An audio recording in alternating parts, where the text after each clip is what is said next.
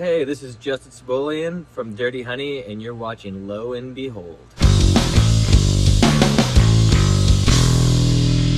What's the single best piece of advice you've ever received in regards to playing bass in a live band? And when I was pretty young, a much older drummer, I was kind of asking him the same piece, the same question, and he was telling me, you gotta, as a bass player, really focus in on locking in with the drummer's kick. Their feel in their kick and like what kind of pattern they're doing. I'll base, a lot of my bass lines around what the kick is doing. The most important thing really is to just be listening and paying attention to what everybody else is doing and not just playing for yourself. Which book would you recommend to a novice bass player? Music Theory Volume 1 or Lemmy's White Line Fever? I've never heard of any of those, but I just like the name White Line Fever, so I'm gonna go with that. Who's the bass player that inspired you to become one? A lot of great bass players that have inspired me over the years. Chris Novoselic, I guess, was one of the first, because Nirvana, Flea was really huge for me. There's so many. Paul McCartney, Beatles are my favorite band, so anything Paul McCartney's done, Duck Dunn, I could go on forever. How do you compose bass parts for a new song? I think the creative process is different for every song. Kind of depends on how the song starts. Some of our songs literally just come out of jams in the room. Sometimes somebody comes over the riff. So every song's different, but I'm always listening to the vocals and listening to what the guitar and the drums are doing and trying to lock everything together, find my moments to speak. That's how I approach every song. It's like it's a new thing and it's gonna require a different process. Do you recall the first time you ever played a bass guitar? I think it was at a music shop and my dad took me to get one. What was the most difficult moment of your music career? There's been some difficult moments, I think everybody has their ups and downs. The pandemic was really hard on everybody in the band. We kind of just broke it as a band. We had our first Billboard Rock #1. Yeah, and then the pandemic shut everything down. So I think that was really tough on all of us. I think everybody remembers the hard moments in their career more than the great ones. Those are the ones that really define you and show you what kind of person you are. You released 2 albums without a music label. Do you think it's a good path for a new band to consider?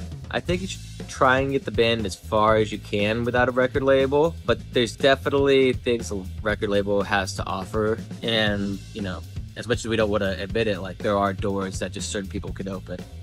And we're really lucky we have an amazing manager who actually used to run labels. So he had a lot of connections that he was able to use to get us on the radio and to get us booking agents, things that a record label would normally do for you. But not everybody's going to have access to a manager like we have. We got really lucky. So it really depends on what your situation is and how much control you want to have. We do still maintain a lot of control.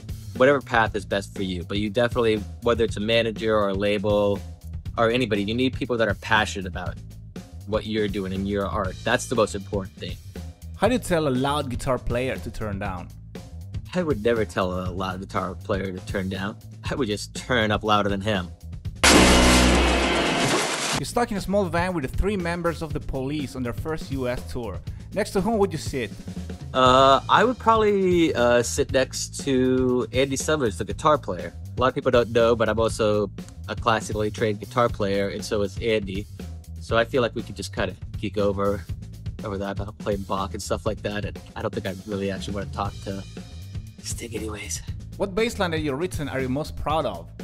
I really love the bass line to California Dreamin'. I got some really nice melodic lines. And there's a song called Gypsy on our last record also. There's this hammer-on thing that Duff McKagan did, and It's So Easy, Flea does on the intro of Around the World. A bunch of people have done it, just da-da-da-da-da-da, like a hammer-on thing, and I'd always wanted to write a bass line like that.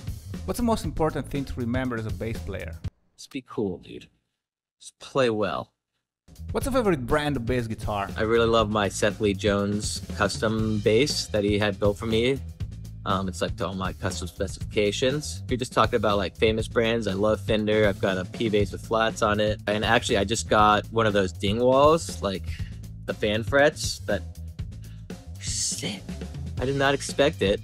But they play crazy easy. I could just do things on them that I can't do on a normal bass. And they are more in tune.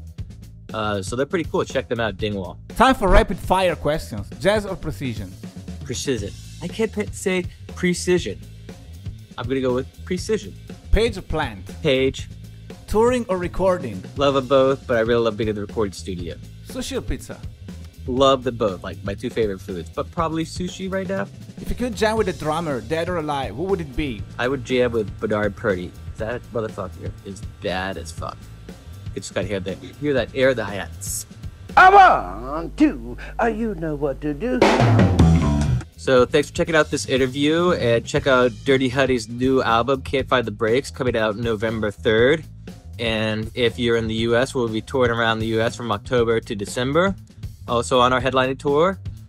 So please come out to a city near you. See you then.